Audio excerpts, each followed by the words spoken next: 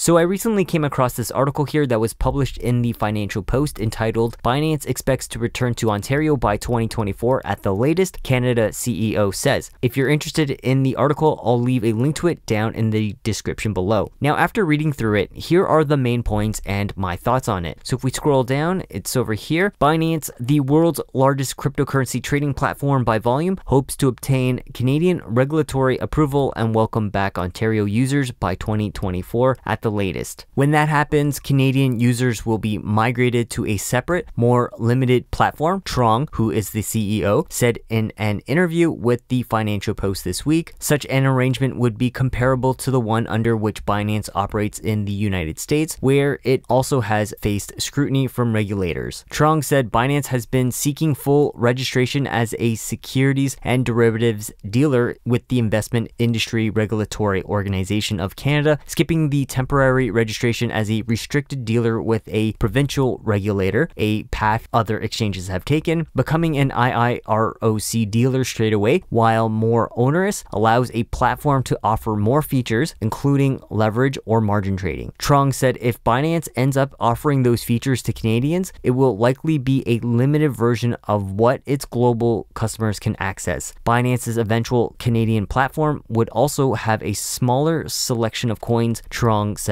So from this article, the big takeaway that I'm getting from this is that there will be a Binance Canada, just like a US version of Binance. It's just a matter of time. That said, it seems like that for those of you who live outside of Ontario and are currently using Binance, you'll then need to migrate over to Binance Canada, which means that you better enjoy what Binance.com has to offer until the Canadian version of Binance becomes available in Canada. The silver lining to all of this, though, is that Binance may become that one-stop shop crypto exchange that we're all kind of looking for. An exchange that is easy to fund and withdraw funds from, cheap to trade on, has decent liquidity, along with a variety of coins to trade. Obviously, no one knows exactly what the Canadian version of Binance will look like, but I'm hoping that they can fill that gap that we're all looking at in the crypto space in Canada. I'll be sure to keep you all updated with any further developments that I come across.